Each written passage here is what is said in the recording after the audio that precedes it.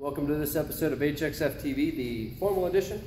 I just want to start this one off by thanking all of you guys for such a great event a couple weekends ago. The Holiday Hangover Throwdown went smoother than it went last year, and we couldn't be happier, Amy and I mean, we are so proud of our HXF family and community. The response that we got from all the other boxes that showed up, was that we had unbelievable hospitality and they were just blown away by the event. So thanks to all the judges and volunteers that helped make that happen. And thanks to all of you guys and of course our competitors for doing such an awesome job. And we were all over the podium and we just couldn't be happier. So thank you guys again. Moving on to our charity check-in event of the month.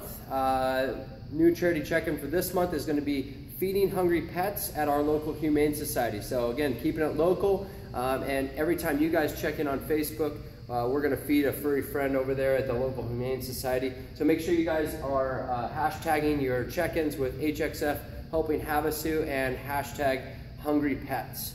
I know people have already been checking in. Amy's been blowing it up the blog, kind of explaining how to do it. If you guys don't know, ask a trainer, ask myself. We'll get you sorted out on how to check in on Facebook. But keep up the good work. I've already seen tons of check-ins coming in.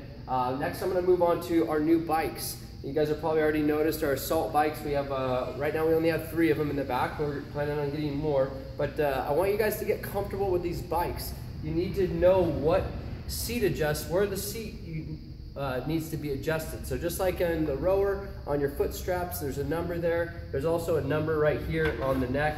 So you need to figure out what number works best for you, and then you can kind of tighten it down there. And as far as moving the seat forward or backwards, you can adjust it there. So ideally, you guys want to be set up on the bikes where when you're at the bottom of your stroke here, there's still a slight bend in your knee. You don't want your leg to be completely straight or you to be rocking back and forth on either side of the seat. You want to be able to sit comfortably on the seat and get a full stroke out of the bottom, or at the bottom without locking your leg out. So as far as being comfortable here, it's all personal preference. Don't want to see you guys too far away to where you're having to lean forward and do this, but just figure out what works best for you.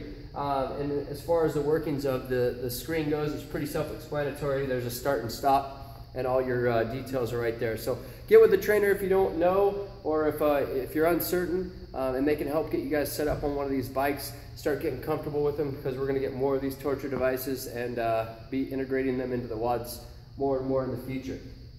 Next on the agenda is the Open, the CrossFit Open. If you're unfamiliar with the CrossFit Open, it is a worldwide event. We take part in it every single year, and we've had great success with our Friday Night Lights. This year we're going to ramp it up a little bit. We want to start a little bit, do something a little bit different and have an inner box competition.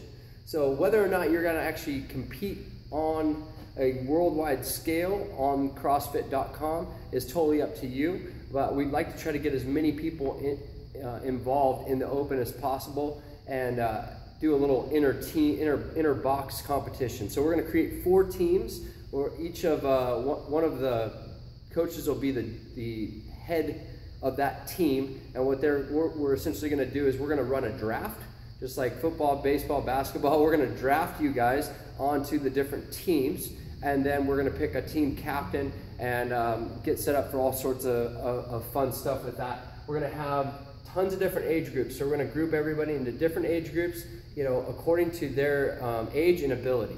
So you're going to get points for all kinds of things, just for showing up for the Friday Night Lights. You're going to get points for doing the workout. You're going to get points for spirit. There's going to be all sorts of different ways to score points for you and your team. We're going to be doing the Friday Night Lights at 5 o'clock every Friday for about 5 weeks. It's going to start on February 26th and go until March 25th. So it's 5 weeks, every Friday night at 5:30. It'll be the Friday Night Lights competition. And if you're not going to be able to make every Friday, it doesn't matter. You're just not going to be able to get the points for showing up for Friday Night Lights, but you can still, you know, complete the workout on a later date on a Sunday and do it as a makeup or something like that. But yeah, it should be really fun. We're trying to get tons of people to participate and take part in it. We're going to be giving out awards for most team spirit and different age groups, and then of course the overall Grandmaster winner, right? But getting excited about that. Another thing that we're super excited to start off in March is the HXF Barbell Club. So we're going to be doing some Olympic lifting. We want to start an Olympic lifting class. This is going to be an additional cost, but we're going to offer it 2 days a week. Ideally, I think we're going to have it on a Tuesday or Thursday. I still want to get your guys' feedback on that for anybody that's involved or interested in it. But right now, Tuesday and Thursday sounds like the best days for an Olympic lifting class, probably somewhere around 5:30. There's going to be sign-up sheets for both the open and for the Olympic lifting class. If you are interested in the Olympic lifting class, please fill out the sign-up sheet. And we'll talk about the details at a later date. But sign up, make sure you guys start signing up for the open or the Olympic lifting class, or both, as soon as we get those sign up sheets out and available for you. I am going to be having a date night next Thursday, February 11th, to kind of explain how the open competition, the inner box competition, is going to work. So if you guys have any questions about that, you guys can come to the date night next Thursday. Essentially, it's going to be about an hour-long class that we'll just talk about the open competition, and also I'm going to be covering the Olympic lifting competition, or the Olympic lifting class that we plan on putting together. So I need as many people that are interested in both of those things to hopefully show up, so I can get as much feedback from you guys, so of course we can make it the best it can possibly be. Again, that date night is going to be next Thursday, February 11th at 5:30 p.m. We will not be running a regular class at the 5:30 class. So if you normally work out at 5:30, I apologize. You'll have to work out at 6:30. We'll still have a class at 6:30. But I kind of figured if I put it right there in the middle, then it wouldn't keep people here too late. And if you wanted to still work out, you could stick around and work out at 6:30. And I know most people take a rest day on that day anyway. So just trying to help make it convenient for all of you guys. Unfortunately, with my work schedule right now, not really panning out too good. But I hope to see you guys all at the date night.